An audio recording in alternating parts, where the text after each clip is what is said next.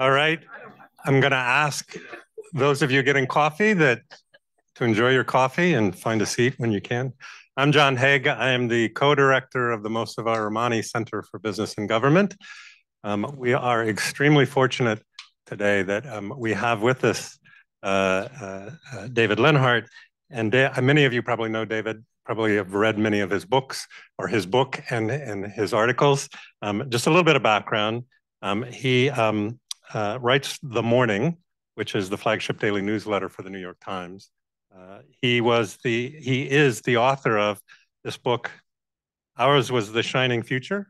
And if you haven't filled out a little name tag, throw it in the jar over there. We're going to raffle off 5 of these at the end of the day.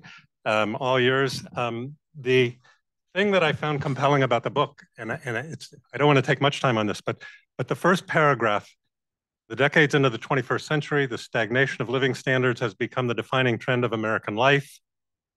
Life expectancy has declined, economic inequality has soared, and the black-white wage gap is almost as large as it was in the 1950s. How did this happen in the world's most powerful country? And what happened to the American dream, the promise of a happier, healthier, more prosperous future, which was once an inextricable part of our national identity? That's a pretty compelling introduction to a book, and one which I'm looking forward to hearing David talk about a bit. The actual title of this seminar today is The Class Inversion of Politics, Why Professionals Have Moved Left and Workers Have Moved Right in the US and elsewhere. But I'm sure he will be happy to take questions on whatever kinds of issues seem to appeal to you. He's been an op-ed columnist at the Times.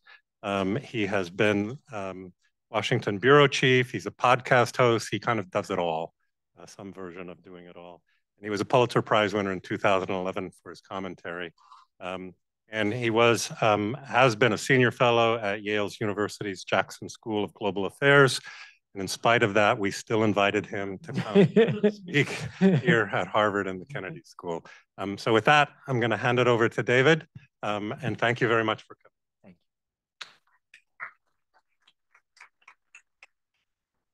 Thank you, John. Thank you for having me. Thank you, Dean Elmendorf, for having me. Thank you, President Faust, for being here. I'm really excited to be here. I assumed there would be a Yale joke in my intro, so I thought you all would enjoy knowing that at one of the various book events I've done, someone came up to me and talked about all the blurbs on the back, and pointed out that there is no one with any Yale tie, despite the fact that I went there and teach there. And 4 of the 6 blurbs have Harvard ties. So in some ways, it feels like I'm at the right place to talk about the book. I am going to talk fairly specifically, as John mentioned, about one theme from my book, which is the class inversion in politics. I'm going to focus more on the US than the world, but I am going to talk a little bit about particularly Europe.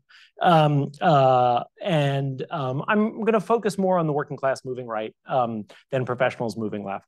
But I'm going to leave about half of our time for questions and comments and discussion. And I'm happy to talk about any of those other aspects during the discussion. I'm also happy to talk about other themes in the book, whether it's investment in the future, whether it's labor unions, whether it's the role that corporate leadership played in building a more inclusive economy in the past and is not playing today.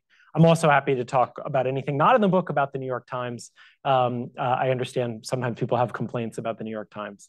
I'm perfectly happy to hear them. I mean that genuinely. I'm happy to hear any thoughts people have or questions people have about media coverage or the Times particularly. So although I'm going to be talking about class today, I actually want to start by talking about race. Because I find often in the United States, when you talk about class, people have a hard time not saying, well, isn't this really just all about race? We don't really have a tradition in this country the way other countries do, particularly Europe, of talking about class and thinking about class. That has some advantages and it has some disadvantages. And of course, we do have a particular and particularly horrible history with race. And race hangs over so much of American history and American society today that I think that's why when we talk about class, there's often a moment where each of us thinks or someone will say, isn't this really just about race. And so I want to go straight there from the very beginning, and I want to talk about the role that race plays, but also the role that I think race does not play in some of the class inversion that we're talking about. And just to be clear, when I say, well, professionals have moved left and the working class has moved right, I'll show you some charts. But what we're talking about roughly is the fact that people without college degrees are much more likely to vote for right-of-center parties than they were in past decades, and people with college degrees are much more likely to vote for left-of-center parties than they were in past decades. It's true in nearly every rich democracy in the world. And so I want to start by talking about race and particularly take you all back to the aftermath of the 2016 election, when Donald Trump had just won, which was so shocking to so many people, including the Trump campaign. It did not expect to win, and was also quite alarming to many people. And there was a whole discussion of how did this happen and how could this have happened. And there was a series of work that came out, some of it academic from political scientists, some of it journalistic. Often the two would play off each other. We in journalism would write about the research that political scientists had done. And it had one overarching message, and you can see it on the slide below me, which was that the reason Donald Trump won was race. This is a selection of actual headlines from different publications. The middle one is the Washington Post. The others are from different places, but these are quite representative. There would have been similar coverage in the New York Times. And the last one puts it particularly pointedly: time to kill the zombie argument. Another study shows Trump won because of racial anxieties, not economic distress. And so this argument was it was just race. It wasn't class. And I want to acknowledge race clearly played an enormous role in Donald Trump's winning the presidency. Donald Trump, during the campaign, said multiple racist things, particularly about immigrants. He also had a many-decade history of making either racially tinged or outright racist remarks. I, in fact, made a list. I am 51 years old. I grew up in New York.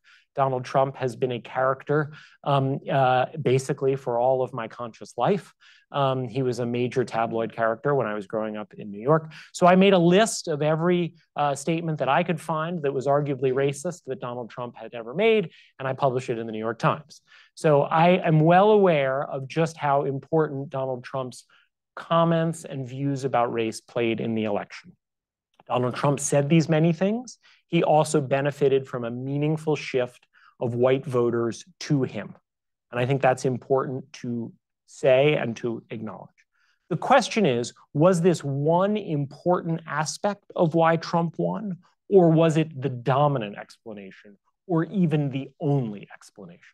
And much of the conversation in the wake of his election argued that it was essentially the only factor that matters. Here is an excerpt from Vox, again, indicative of much more coverage. You'll see the last line: very little evidence that economic stress had anything to do with Trump's victory. So this was essentially an argument that the people who were switching toward Trump and allowed him to win were people who had high levels of racial resentment.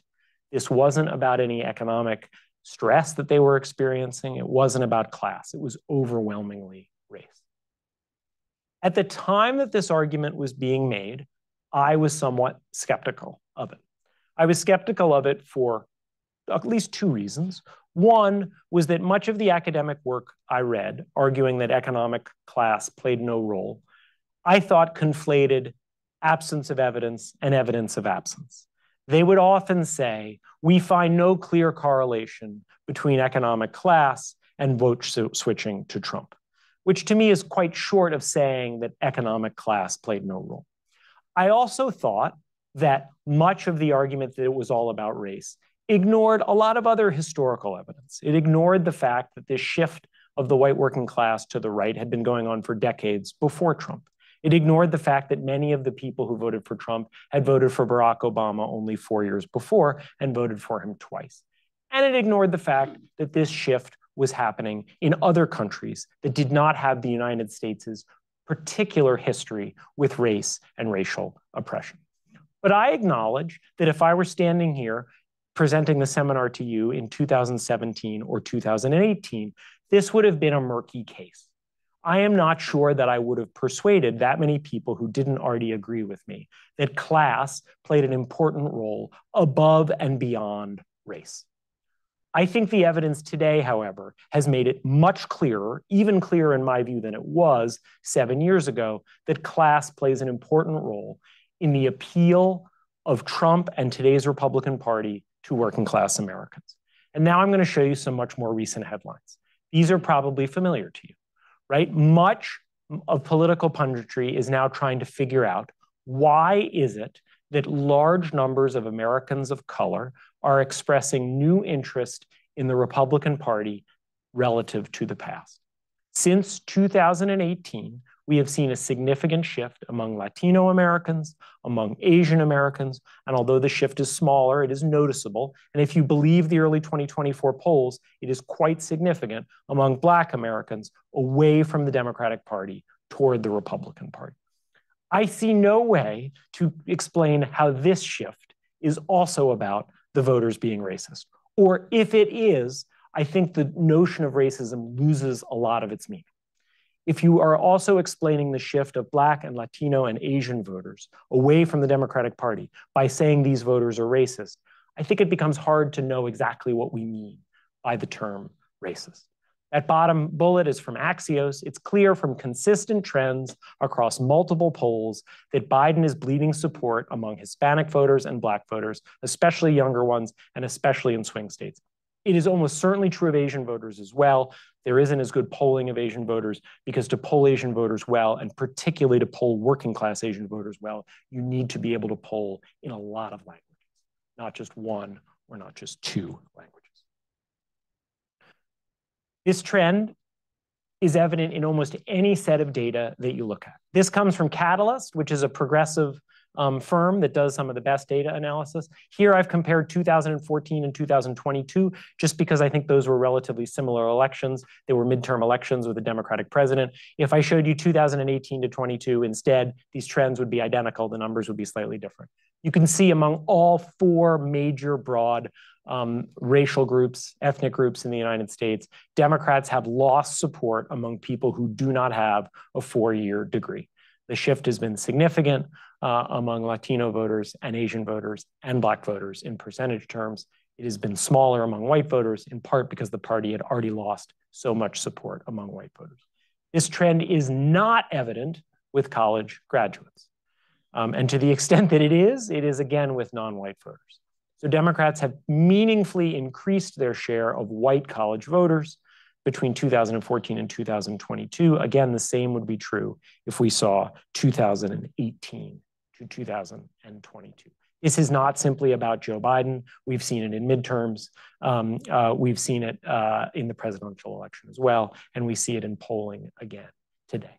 I'm not sure how well you can see this. It's okay if you can't see it that easily. This series of tweets by John Byrne Murdoch, who is a data journalist at the Financial Times, got a huge amount of attention last week. You may be able to see this tweet got 6.5 million views. And he basically took some of these trends and he continued them through 2024 using polling rather than election results. It got some pushback from people who said you don't really want to compare polls with election results.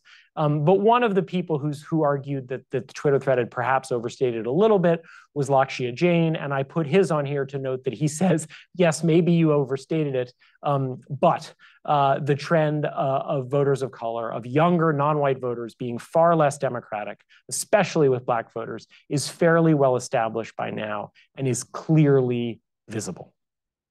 So when we look in the longer term, we see a shift of people without college degrees away from the Democratic Party that has long been true of white voters, has recently expanded to include American voters of color too. This chart is from my book. This doesn't separate voters by race. It looks simply at college-educated voters, which I define as people, again, with a four-year college degree, and non-college voters. On the right, you can see that non-college voters, those huge bars pointing upwards, means that those voters were very heavily Democratic relative to the rest of the country. So the biggest bars pointing upward mean that group leans way, way Democratic. So at the beginning of the period in the 1950s, you see that non-college voters are extremely Democratic. And once you get into the 20th century, you see that they are much less democratic. There is a big shock around Trump. Those last two bars are 2016 and 2020. So you do see a big shock with Trump. But Trump's not the only thing going on. You also see a really substantial movement of working class voters away from the Democratic Party in 2004, when George W. Bush and John Kerry were the nominees. So this is a long-standing trend. It is also a trend in multiple countries. This is a chart from a paper by Gethin, Martinez, Toledano, and Piketty. That's Tomas Piketty. And what they do is they look across 21 Western democracies. This is an average of all these countries.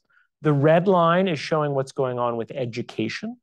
And the fact that the red line starts below the axis means that originally originally that more educated people leaned to the right, and that over time, more educated people go to the left. So being above the axis means that you're to the left. Part of their point in this chart is that this divide has happened much more along educational lines than income lines.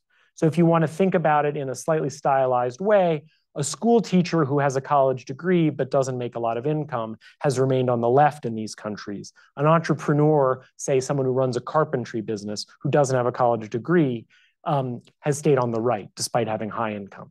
That's important in Europe, but actually in the United States, the education and the income trends have been extremely similar. So this is the Piketty charts. This is for education, one for each country. You can see all the countries kind of look similar. Less educated people moving to the left, more educated people moving to the right.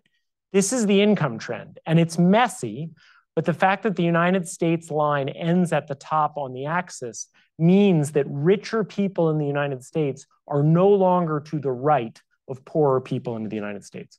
So these three charts I know are a little bit to take in all at once, but the key thing here is if you're looking at Europe, you do have to grapple with the fact that the income trends and the education trends are somewhat different. In the United States, they're much more similar. We have seen both less educated people and lower income people move to the right, and more educated people and higher income people move to the left. The story in the United States is somewhat simpler than the story in much of Europe. So I hope I persuaded you with these that the class inversion is real and that it is not simply about race. And again, I welcome questions that would believe otherwise. I want to spend the second half of my talk trying to explain why this might be going on. And I'm going to highlight 4 factors. I think they're overlapping. I think they're all true. They may not be a complete list, and I'm sure there are different magnitudes to each of them. But the first one, particularly focusing on the shift of working class people to the right, is the notion that many people are dissatisfied, and when people are dissatisfied, that can destabilize politics. This is, I think, a somewhat familiar story. I'm not going to spend a lot of time on it.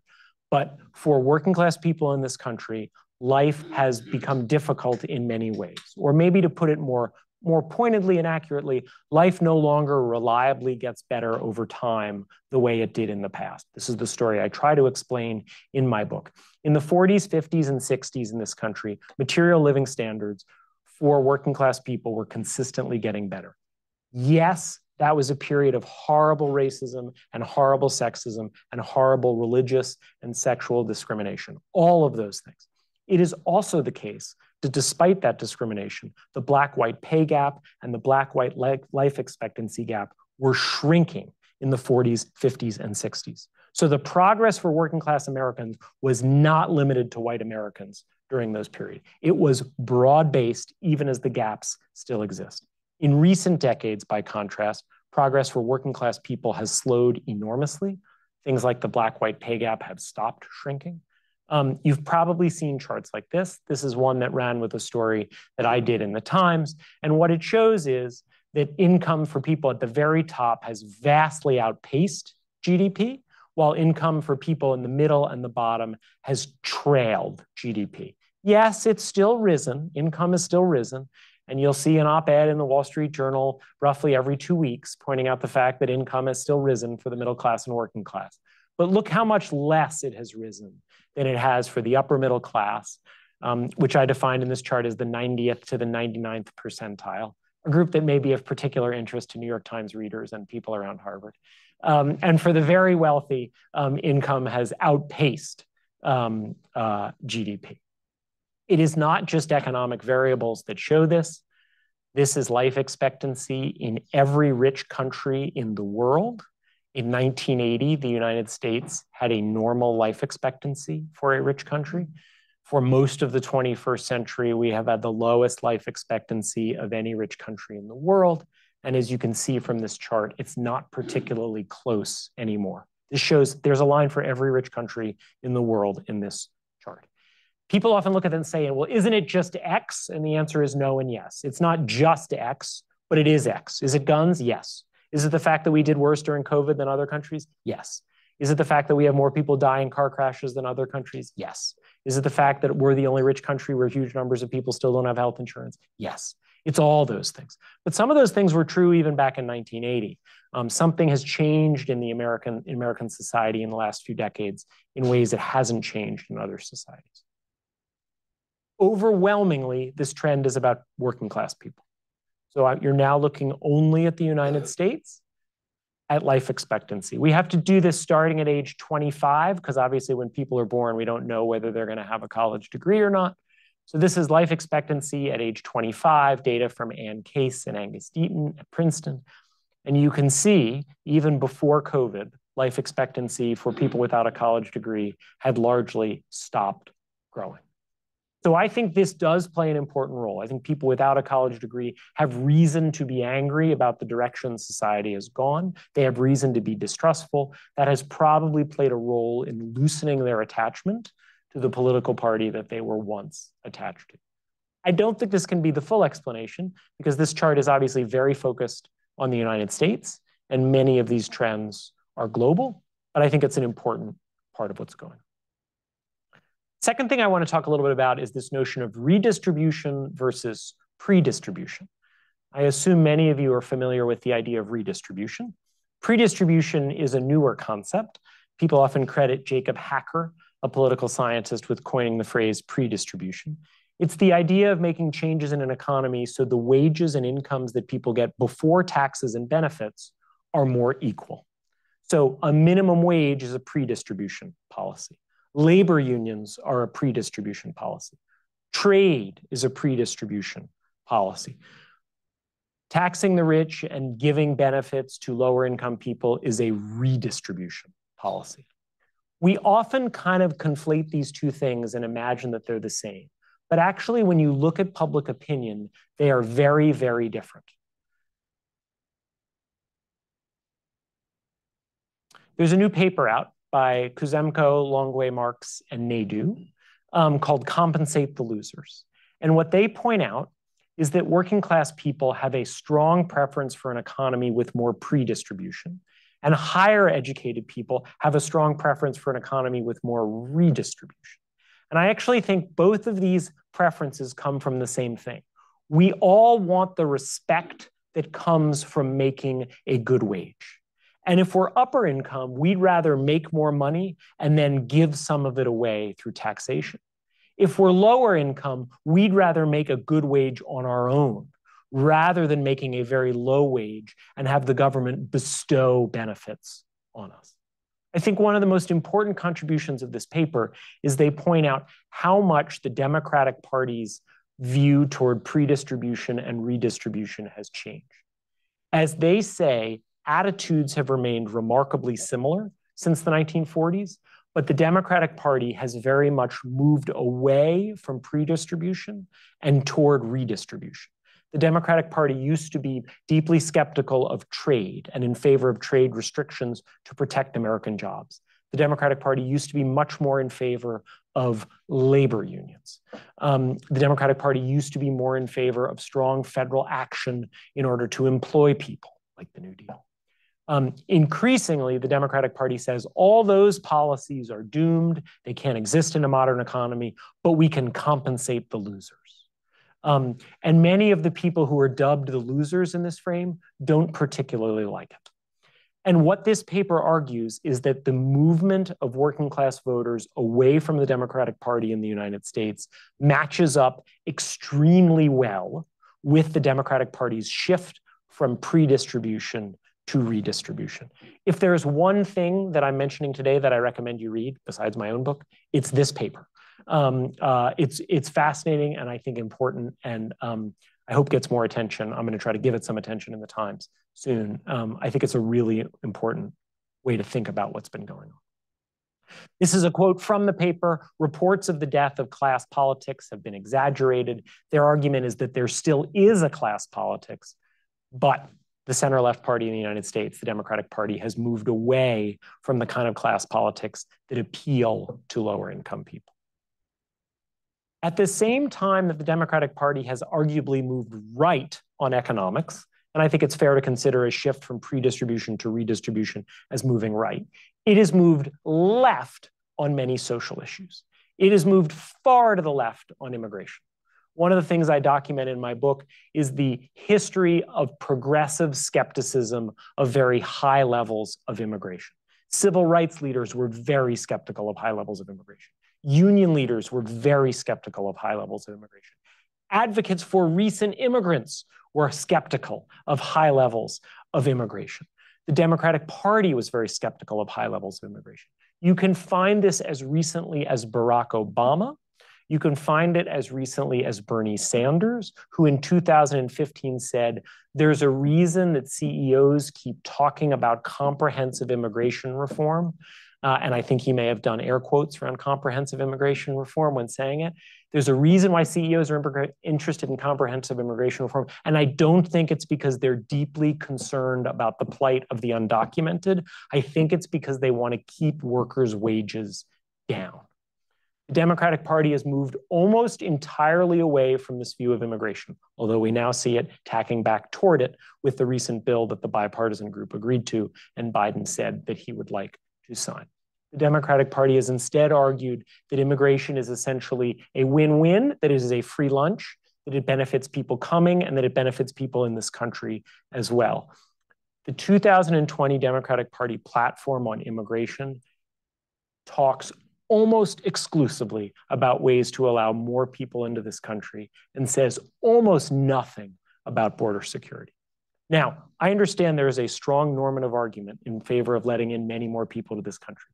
Immigrants who we let in do well. They tend to do better than they were doing in their country. But there are also effects for people who live here. And when you look at public opinion, it's clear that most Americans are not in favor of much higher levels of immigration, particularly working class Americans. I think immigration is a really good example of the kind of issue where the Democratic Party has lost large numbers of working class people by moving toward the policy preference of more highly educated people, which is extremely high levels of immigration. This is a trend that the Piketty paper talks about happening in all of these countries, which is center-left parties have moved meaningfully to the left on these socio-cultural issues, and they really emphasize them to the exclusion of economic issues. So it is the environment, it is migration, it is gender, it is education, and it is merit. They're talking about all advanced democracies here. I'd add a few other examples in the United States. I think the left in the United States has become very uncomfortable talking about patriotism. When you look at surveys, there's only one large group of people by party and education who don't say the United States is the best country in the world. It's Democrats with a four-year college degree. Democrats are very uncomfortable with the idea of American greatness. This is a new phenomenon. Progressives of the past talked at length about American greatness. Civil rights leaders carried huge American flags on their marches, and their racist opponents did them a big favor by holding up Confederate flags. To be on the side of the United States and on the side of patriotism is usually a really good way to win political arguments in this country. Much of the educated left, what Piketty and his co-authors call the Brahmin left, have become uncomfortable with that. It's obviously true about religion as well. The secular left is uncomfortable with ideas of religion. That's why it's called the secular left. Most Americans remain significantly more religious than highly educated Democrats do. I find COVID to be a particularly helpful example because so many of these other issues play into long-running debates that we've been having in this country for decades or generations. COVID was a brand new issue, And COVID was an issue in which large parts of the left had a very strong view that we needed to shut down society for as long as possible. And to do anything other than to do so was actively harming people. Many Americans had a different view. There's a group called ECIS, which is another good progressive research firm. They tried to figure out why Latinos in Texas had moved to the right in 2020. They highlighted two main issues. Latino voters were more concerned about border security than many Democrats were in Texas, and Latino voters wanted to reopen the economy and society more quickly than many Democrats did. On issue after issue, these sociocultural issues, the Democratic Party has ended up in a place that is out of step with majority opinion, particularly among working class voters, and politics has become increasingly dependent on these cultural issues rather than on economic issues. And I think that also helps explain why we see this trend spanning racial groups. Many of these issues are not simply about race. COVID was not simply about race. Here is a poll, US, this is nationwide, people's views of immigration policy. It's a Fox News poll, but Fox News actually does legitimate polls. I promise you, pollsters at all kinds of places trust Fox News polls. How they then describe it on the air on Fox News is a different issue. But you can see, let's just say if you operate in certain realms that all of us may mostly operate in, these are not the opinions that you normally hear over lunch and dinner with your friends and peers. These are majority opinions in the United States. Americans, like people in almost every country in the world, are in favor of very substantial border security. This is specifically looking at Hispanic voters. And I think this is interesting because it shows both the role that race does and doesn't play. So Hispanic voters are much more supportive of the Democratic Party on immigration than white voters are. But immigration is still a relative weakness for the Democratic Party among Hispanic voters. 37% of Hispanic voters, and this is from a couple years ago, so this is even before the issue is as salient as it was now. 37% of Hispanic voters say they trust Republicans more to deal with illegal immigration than Democrats, and 29% say they trust Republicans more to deal with legal immigration than Democrats. This is a chart by Lee Drutman, who's a political scientist, that puts all Americans on two axes. One is kind of sociocultural and one is economic. The top right quadrant is people who are conservative on both social and economic issues. The dots are colored by whether they voted for Trump or Hillary in 2016. So not surprisingly, that top right quadrant are people conservative on both issues who overwhelmingly voted for Trump. The bottom left is people liberal on both issues who overwhelmingly voted for Hillary. The bottom right quadrant is the quadrant, as I said, I'm 51 years old. The bottom right quadrant is when I was in college in the 90s, people like to go around talking about how they were socially liberal and fiscally conservative. That is the least popular quadrant in American politics.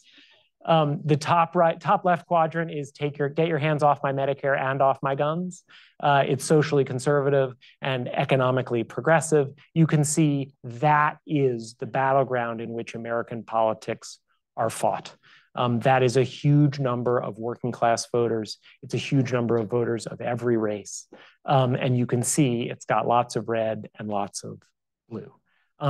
By moving right on economics and left on sociocultural issues, the Democratic Party has been on the wrong side of working class voters with both of those issues.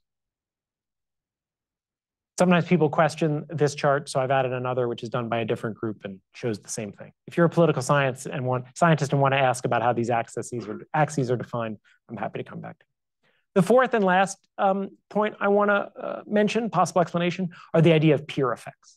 And specifically the idea that many voters of color are much more conservative than the Democratic Party, and they have historically voted for the Democratic Party for reasons not of policy alignment, but for other reasons. This is a book by Ismail White and Cheryl Laird. This is two quotes from an essay they wrote connected to it. Although committed to the Democratic Party, African Americans are actually one of the most conservative blocks of Democratic supporters. Since the 60s, Blacks have become increasingly more moderate and even conservative on a number of important political issues, including certain racial policies. The same is obviously true of Asian American voters and Latino voters, whether it's on issues like education, whether it's on religion, whether it's on immigration, as I already mentioned. So although they are focusing on Black voters in this book, it is true broadly of working class voters of color. One of the things that seems to have happened recently is this historical loyalty has been weakened. Here's another tweet from John Byrne Murdoch's recent tweet thread pointing out that a declining share of voters who identify as conservative are voting for the Democratic Party in each of these groups. So when you think about an Asian American who identifies as conservative, that group used to be overwhelmingly Democrat. It is now becoming less so. That is a trend that feels like it absolutely has the potential to continue. And so that we shouldn't think that this shift among voters of color, and particularly working class voters of color to the right, is something that's just going to snap back in a couple. I am sure there are other possible explanations for it, but I think each of these four play a role. And I want to close by just talking about something that I think is a bit of a uniting factor. When we think about the explanations for why working class people shifted to the right that were so popular after Donald Trump's election, I think many of those explanations were fundamentally disrespectful of working class people. And I think more broadly, many of the explanations that you hear for why working class people have shifted to the right are disrespectful of those voters. You will hear things like, well, they just did it because they are racist. That was the explanation that we heard after 2016. Or they did it because they're irrationally voting against their economic interests. How many times have you heard that? Why is it that working class people vote against their economic interests? We could ask the same thing about highly educated professionals, right? Why is it that people in Aspen, Colorado, and on Martha's Vineyard vote for Democrats, even though the Democrats are going to increase their taxes? All kinds of people vote against their economic interests. It's not necessarily irrational to do so. Whether you buy 4 of my 4 explanations or one of them, I would ask you, when you think about what is behind this trend, to think about explanations that fundamentally treat voters with respect and say maybe they are shifting because the Democratic Party has moved away from them, or maybe they are shifting because they have an understandable prioritization of a religion over tax policy. I just think our politics would be much better if we imagined that people all around are deserving of respect for the actions they're taking, rather than simply saying, you are doing that because you are ignorant, you are doing that because you are hateful. And I think there is a particular lesson there for the Democratic Party. For the Democratic Party to do better with working class voters and put together a governing coalition, a coalition that has a chance to protect reproductive rights, a coalition that has a chance to protect LGBT rights, a coalition that has a chance to deliver meaningful improvements in people's living standards, even if they're working class. I think putting together that kind of coalition requires having fewer issues where the political left in this country looks at people and judges them and tells them they are wrong, and has a longer list of issues in which the left says, we may disagree on this aspect or that aspect, but we agree about fundamental values and we should be part of the same coalition. And so I think in diagnosing this move of the working class away from the left, I think there is also something of a solution for progressive groups to build a larger coalition than they have had in the past. And in a time when politically conservative parties are showing an alarming affinity for authoritarianism, an alarming hostility to democracy, I think it is particularly important for parties on the left to try to build a bigger tent that can protect democracy. Thank you all for coming.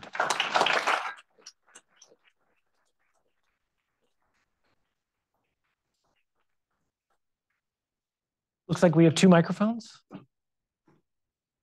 Yeah, if you have questions, just go. You can go up to the microphones. And I don't know if you have questions. Sure. Hi, my name is Russell DeGraff. I'm a Shorenstein Fellow here at the Institute at the Kennedy School this year. I wanted to ask about the role of media and low information voters, a subsect of many of the voters that I've understood from focus groups of the shifters who have voted Democratic in the past and potentially Republicans in recent elections. And what is the media's obligation to help the voter understand that Right now, I think there's 2/3 who have no idea that the Congress did anything on climate. Many voters have no idea who to blame for where student loan policies are today and couldn't explain them, but know that something happened. And reproductive freedom and don't understand how so what is the media and particularly New York Times' role to help educate those voters and other low information voters? I think the New York Times role is limited.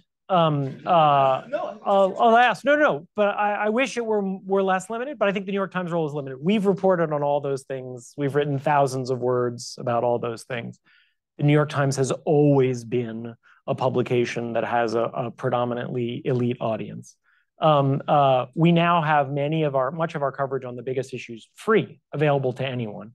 But I don't think we ever have been the mass provider of information that's going to help low information voters. And I don't think we ever will be, no matter how hard we try. I think the solution is likely to lie much more with local journalism, where there is a much bigger crisis. The New York Times is fine. We have 10 million paying subscribers. If we mess up and someone dethrones us, there's a business model there to be a national publication for a set of high information voters. That's who's going to pay for things like it. I think the problem is that lower information voters used to get their news from the nightly news, which is never coming back, and from local newspapers. And the disappearance of local newspapers is a huge crisis for democracy. And I think trying to come up with a model, whether it's philanthropy, as some very smart people are doing, or business, which would be great to have profit-making local organizations, I think that is really where it's deeply important for people to put their attention. I'm happy to offer some self-criticism in the New York Times. I just don't think, almost by definition, we're going to be the place that serves low information. I can understand that. I mean, but the New York Times couldn't even understand the George Santos race before that. I mean, all that information was public. And then in opposition reports that was handed to the paper and others could have potentially solved that particular race before. Yes. So I mean, it's just I just want to make sure that the Times is understanding its ability to potentially help shape people's information diets. Yes. I didn't do any of these. I'm very proud to work at the place that exposed Harvey Weinstein. Yeah, no. Proud to work at the place that has done all this. We also make mistakes, and George Santos is a good example. Right. Thanks. Thank you. Hi, thank you so much. I had a question of reverse causality. So you've painted a very convincing picture that the class inversion of politics has been driven by a shift in the Democratic Party and their beliefs. But has there also been a class inversion of the politicians, for example? So when you talked about the Democratic Party shifting from redistribution to redistribution, it struck me that maybe there has been a change from, there aren't as many working class people in the Democratic parties. And I was curious if you could comment on that. Yes. Whether there's any thoughts. It is absolutely true. And actually, I'm now not remembering whether it's the Kuzemko pre-distribution paper or the Piketty Brahman left paper, but one of those specifically says that there used to be more Republicans in Congress with Ivy League degrees than Democrats with Ivy League degrees, and now it is flipped.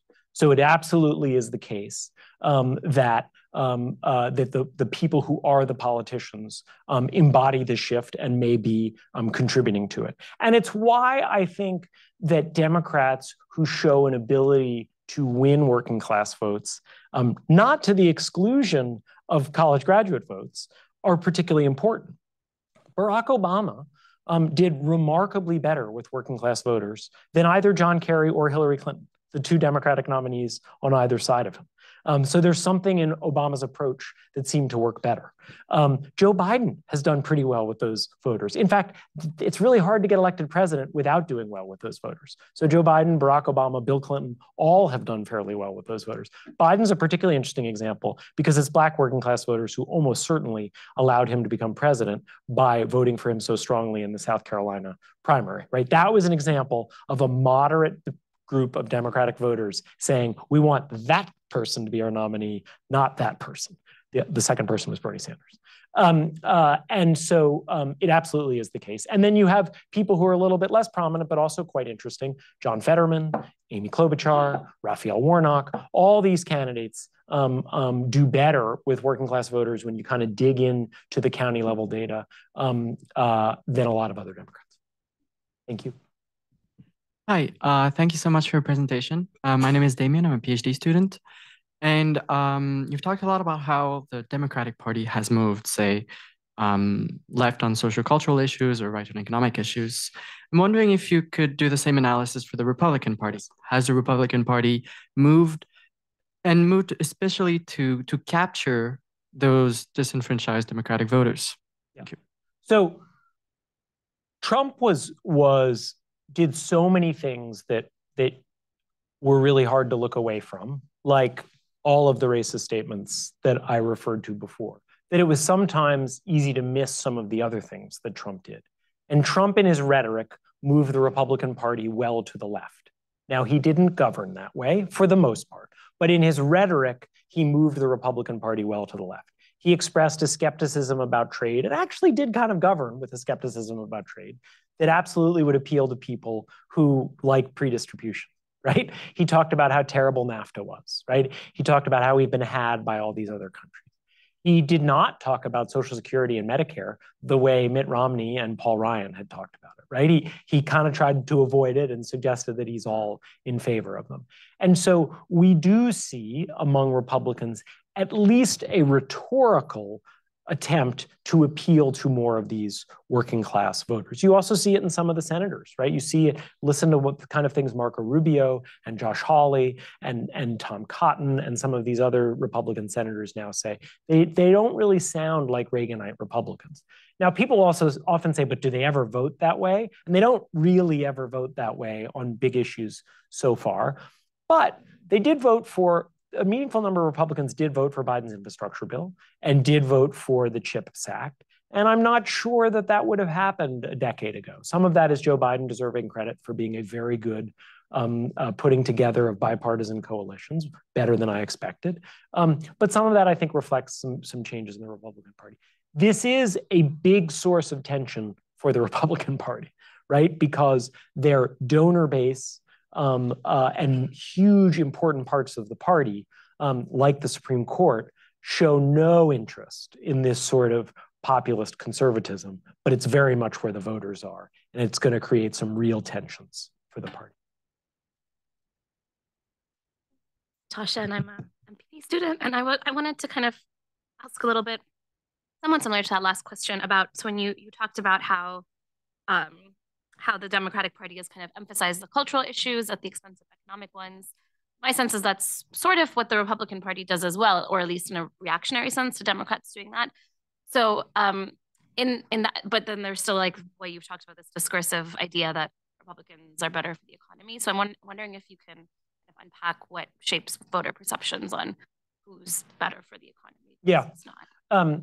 The pre-distribution paper does talk about this, and it's interesting because working class people used to think the Democratic Party was better for the economy many decades ago. And Obama very skillfully, briefly flipped it, in part by saying, for years, Democrats had said, yeah, the other party is going to give you a bigger tax cut, but it's irresponsible. And Obama actually offered the middle class an even bigger tax cut than McCain had. I think these views of which party are better for the economy are really hard to make perfect sense of, right? I think they're really mixed. I also think they're often quite short term. And so the fact that the economy was pretty good under Trump before COVID, and the fact that we still haven't gotten back to the pre-COVID norm, I think plays a role in some of these poll numbers we see now. But the same tensions that are created for the Republican Party between their kind of donor class and what has become their base, I do think offers Democrats an advantage. And I think you start to see Biden trying to do this in his early campaign stuff, which is not painting Republicans as threats to democracy as we know it, which can move some voters, but I don't think is necessarily going to move low information voters that we were talking about before. But to paint Republicans as they're the friend of the rich guy, and I'm the friend of you and your family. And I think Obama did that incredibly successfully in running against Romney, right? They had to decide, were they going to paint Romney as someone with no convictions and a flip-flopper, or were they going to paint him as a hardcore Bain Capital, job-cutting ogre? And they went with plan B, and they did it really, really well. And if you think about Trump is very hard to run against, but if you think about kind of running against Trump a little bit more like he's a friend of the rich guys and a little less as evil orange-haired guy, my guess is that that might be more successful with low information voters. And there is even Luigi Zingales, who's a professor at Chicago, has written an op-ed about this. He wrote it as soon as Trump won. He said, the way to combat guys like him, I've seen it in Italy with Berlusconi, don't treat them as sui generis. Treat them as yet just another politician and talk about how they are failing ordinary people. That's the only strategy that ever worked against Berlusconi. Hi, I'm Kelly. I'm a first-year MPP student here. I have a question about the role of money in politics in this shift. You mentioned briefly Republican donors and differentiating from Republican base voters, and I'm curious if the Democratic realignment and shift in policy views has anything to do with trying to attract a more lucrative donor base in highly educated moderates to left voters. I think it probably does. I also think it's hard to know exactly, as the previous question asked, which is cause and which is effect. I think one of the things I talk about in the book as an example of how much grassroots politics can accomplish. I think we've gotten too cynical about grassroots politics. I think grassroots politics remains enormously powerful. It explains the incredible progress on LGBT rights much more rapidly than those of us who are old enough to remember when gay marriage wasn't legal ever expected. It explains all kinds of things. But there is a slightly more cynical take on that, which is some of those issues, and in particular LGBT rights, that is an issue in which very rich progressive donors were entirely comfortable in a way in which they're not entirely comfortable with, say, making it easier for people to join a labor union. And so I do think that, that money has played a role in this. But I also think that we sort of have no choice but to try to create a better politics. And we still do have elections, right? And we have discovered in a whole bunch of recent elections that having more money than the other candidate is not a guarantee of victory. If it were, no one would be worried that Donald Trump was going to become president again because Joe Biden has so much more money than him. So money in politics are important, but I also think other factors can sometimes counteract it. Thank you, David, for your illuminating talk. My name is Hong. I'm a lecturer here. My question about, toward the end of your talk, the solution may be building a bigger tent, a wider coalition for the democratic liberal movement. And pointing example you gave was COVID during the lockdown. There was a consensus, and you didn't necessarily include a lot of people, a majority of the Americans. Do you think, is it possible for American voters and the citizenship to believe that the Democrats can deliver on more hands-off government, a more kind of non-controlling, don't get involved in my private life government? I think it should be. I think it also depends a little bit on the issue, right? I think to come back to that, to come back to this chart that I like so much, right?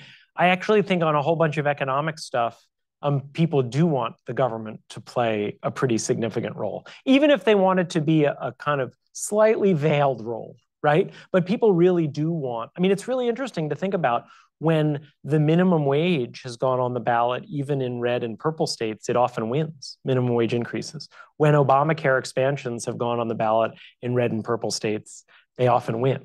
And so I think part of it is thinking about what are the ways in which voters do want the government involved in things, and others are ways in which they don't want the government involved in their lives. People want a kind of complex mix of both.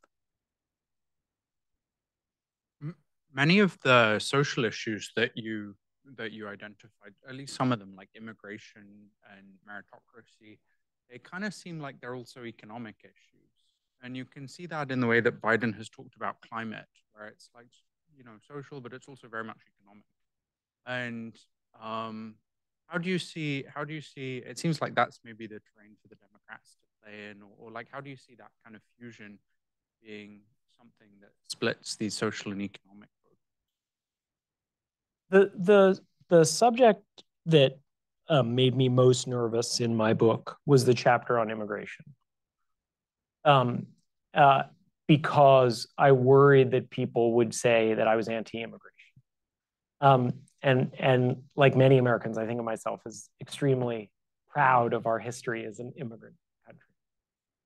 I also think it's the chapter that I learned the most writing. And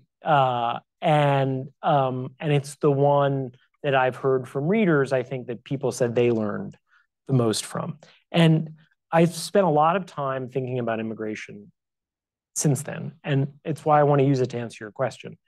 I think when you think about immigration as an economic issue, I would argue that a policy of more immigration is often moving to the right.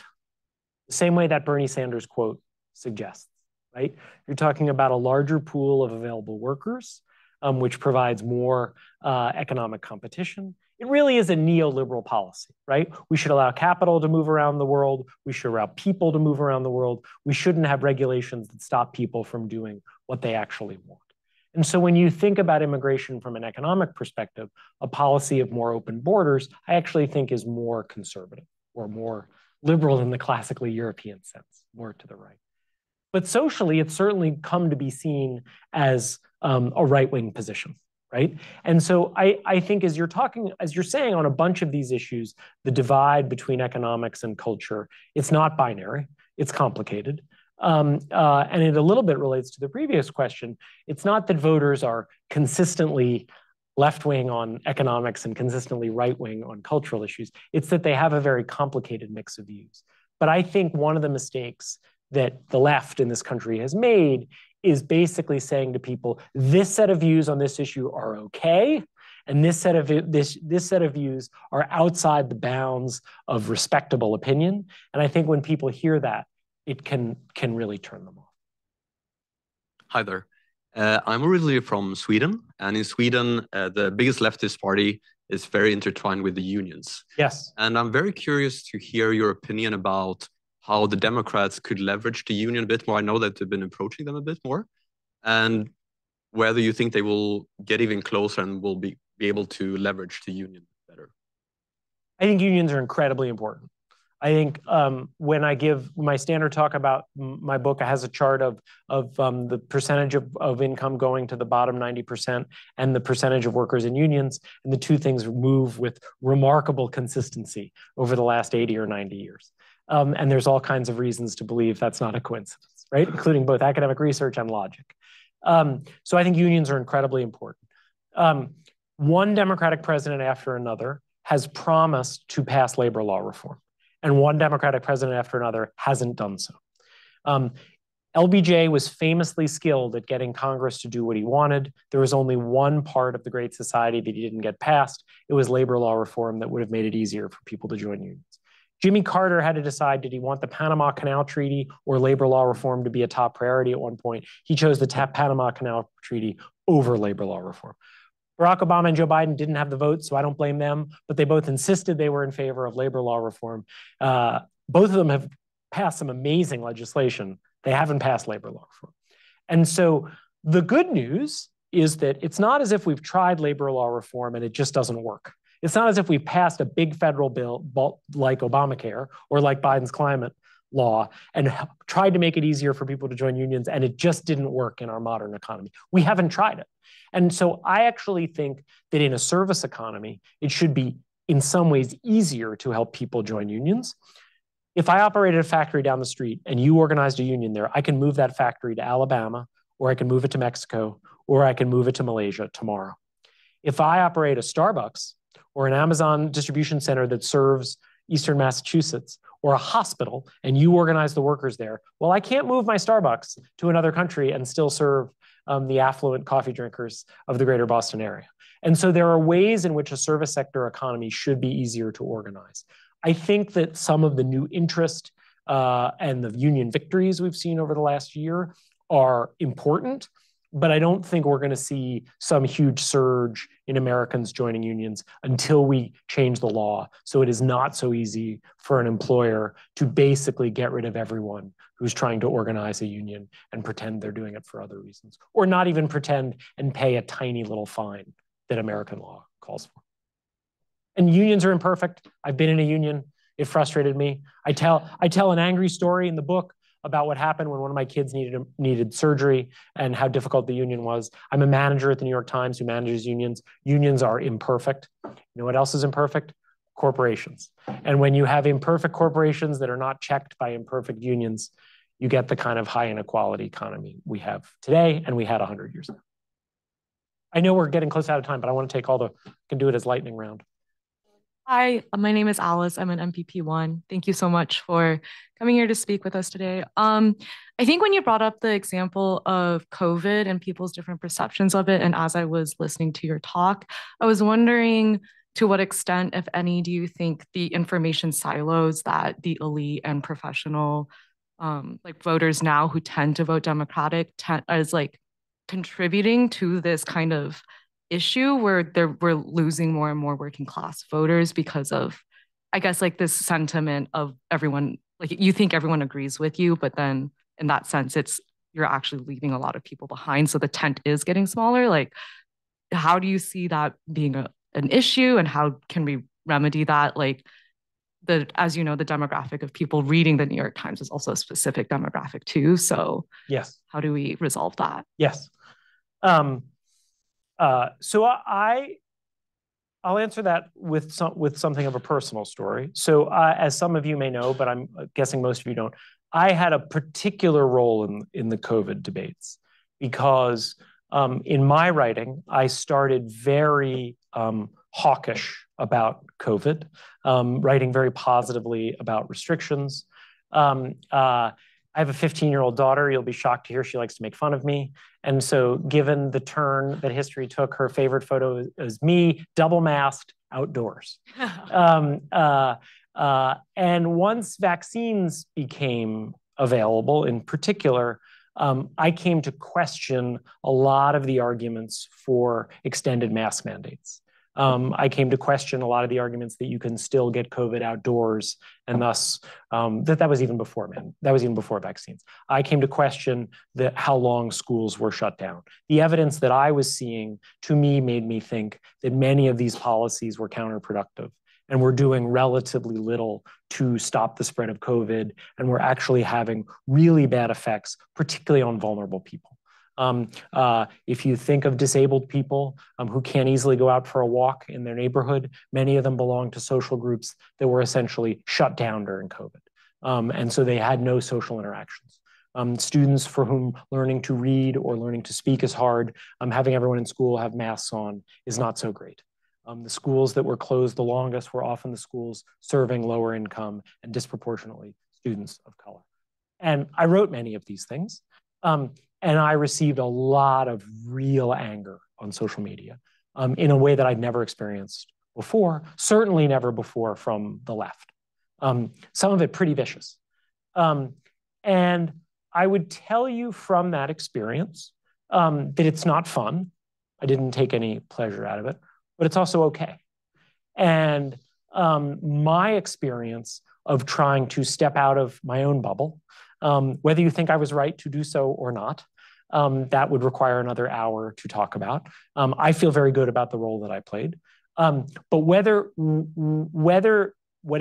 way the story ends up turning, I would argue that stepping out of your own information bubble and asking your own tribe, as it were, to interrogate some of their own beliefs is okay.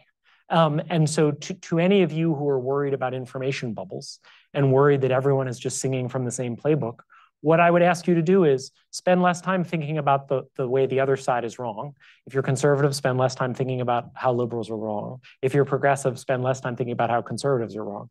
And honestly ask yourself, what is a view of my tribe that I think is wrong?